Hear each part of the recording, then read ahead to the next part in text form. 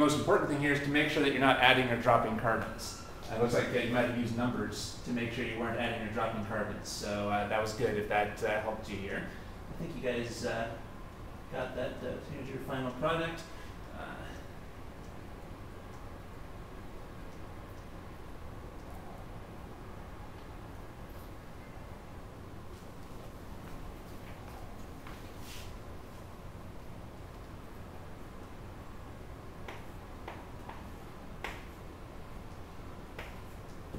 End up deprotonated.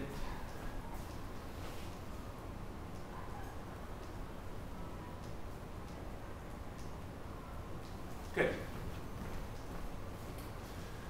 Okay. What was the driving force for this step? How are we able to kick off this poor leaving group? Because the final product is stable. Right, stable because it's reformed the carbonyl and we've deprotonated this alpha carbon. This is another 1,3-dicarbonyl that we made over here. By the way, notice here how we used a solvent that is just a protonated form of the base. This is a good thing to do. That way we don't have to worry about these competing with each other. We want to use a solvent that's just a protonated form of the base, therefore we don't have to worry about competition. Also, notice that what type of L group do we have here? This is an ethyl, right? ETO. Well, notice how that matches the base. That's something else you want to do. That way, again, you don't have to worry about competition. Because what's the other thing that this could do besides deprotonation? The other thing this could do, right? But we don't need to worry about that here, because even if it does act like a nucleophile and replace the L group, it'll give you the same L group as before. So those are two important points. In the Claisen condensation, you want to use a base that matches the original L group. You want to use a base that matches the original L group so that you don't accidentally end up replacing the L group, because that's not what we're trying to do. And you want to use a solvent that matches the base, just the protonated form, so you don't need to worry about those competing with each other.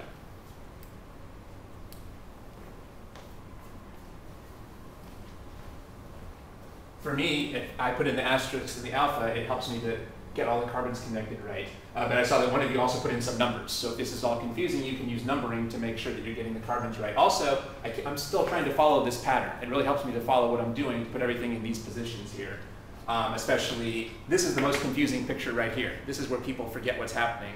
So I put, this is the nucleophile that attacked, and here's the L group that's going to be leaving. So I'm making this pattern match that one up there.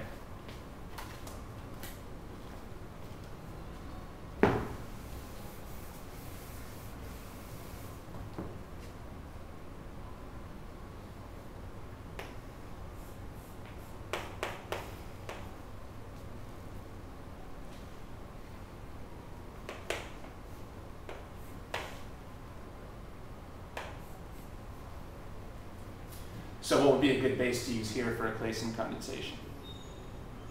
Well, we're not even to Claisen condensation because it's not enough H's. Let's see, let's check. Which? The alpha. Oh, the alpha. Yeah. Same ethyl. Right? Yeah. And what would be a good solvent?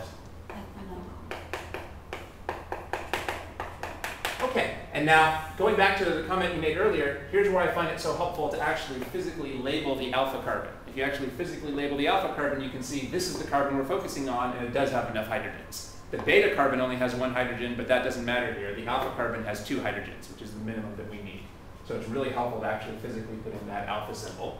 All right, now this time I forbid you to draw the mechanism. Just try to draw the product. See if you can draw, because it's good to know the mechanism, but you might have to do a problem where you have to do 3 or 4 Claisen condensations in a row, and you can't draw the mechanism every single time. So it's important to be able to get the right product without the mechanism.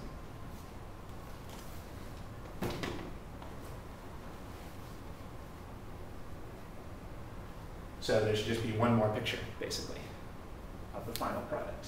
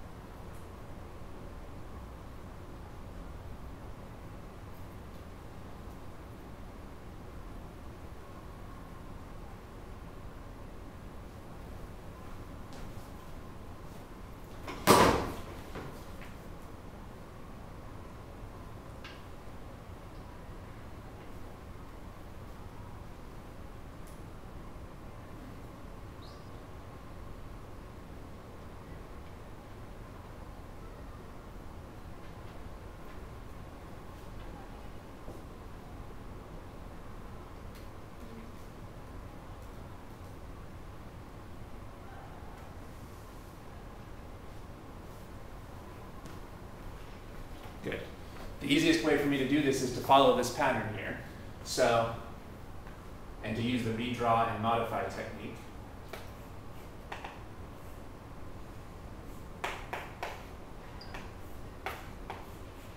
So let's say that this is the carbonyl carbon that's acting like the electrophile. So I put the asterisk in here. Now I know that what's going to happen here is this leaving group is going to leave. The leaving group is going to leave and replaced by the nucleophile. So I'm simply going to erase this L group and put in the nucleophile over here. Now, who's the nucleophilic atom? It's the alpha carbon. So the first thing I do is I just put in this carbon and label it as alpha. I'm not worried about the whole molecule. I'll just say this is the alpha carbon. All right, and then I ask, what is the alpha carbon connected to? Well, one thing it's connected to is this isopropyl group.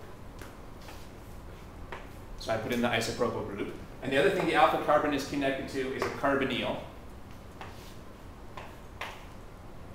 And then the O and the ethyl. I think this matches what both of you guys got. You have to be very careful to make sure everything's in the right position. It's kind of confusing because if two pictures are oriented different, it's hard to tell if they're the same, but I think both of you got this. So for me, this is the quickest and most reliable way to do it. I start by just redrawing the original electrophilic molecule, then I erase the L group, and I replace it with the nucleophile, and I start by just drawing the alpha carbon, and then I ask what's the alpha carbon connected to. If this was at all difficult for me, I would also put in numbers, so I was making sure everything was connected well. But in this case, just putting in the alpha and the asterisks made things a lot clearer to me. And at this point, if I said this was the final product, I would not get full credit, because I didn't do what you guys did. You both remembered we have to deprotonate the alpha carbon here.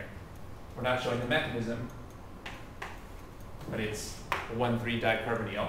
And I think you both, you might have left out one other thing, because there's another product. HOC. Yeah, maybe you did write that down, but I didn't write it down, but I thought, like, why do we need to write it down if that's just a solvent? yeah. Well, I guess it depends on what the instructor asks you for. But if they said something like, draw all organic products, which is pretty common here, we've got to include this because this is an organic product.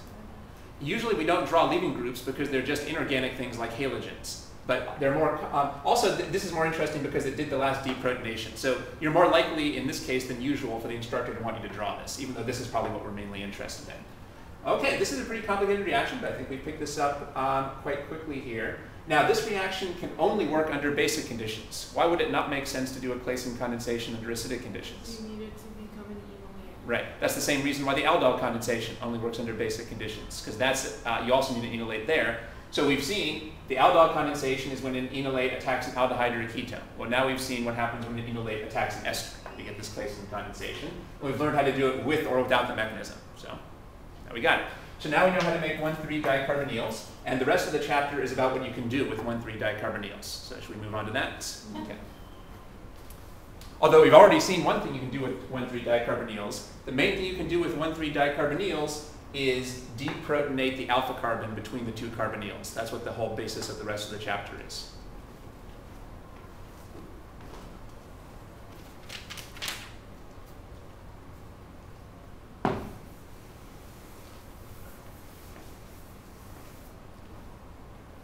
So when you're practicing the Claisen condensation, remember to practice it both ways. Practice the mechanism, but also do some problems where you just practice drawing the product without the mechanism, like we just went through, and make sure that all the carbons are in the right place.